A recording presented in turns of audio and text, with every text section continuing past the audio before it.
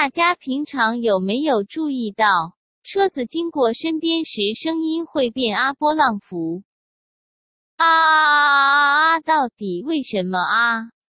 原来是因为车子在行进过程中不断发出声音，在靠近观测者的时候，你会感觉声音变大、变高，是因为车子发出的声波间隔变短，而当车子离开观测者的时候，你会觉得声音变小、变低，这样的一个物理现象，我们称之为都普勒效应。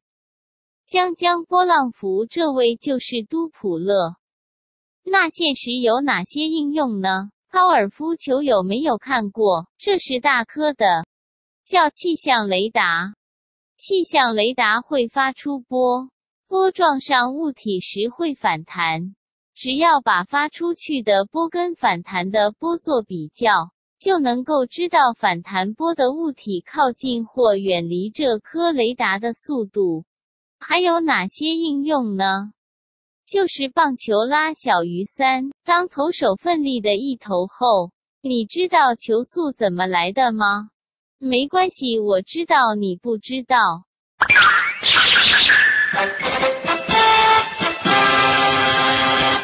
测速枪，测速枪可以拿来测球速，测速枪也是用反射回来波长的改变来测球速的。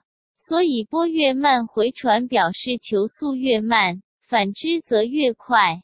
类似的应用还有汽车测速仪，也是测速枪的一种，用反射波的波长改变来判断你有没有超速，只要超速就会被拍下来，钱就走远了，恭喜老爷贺喜夫人。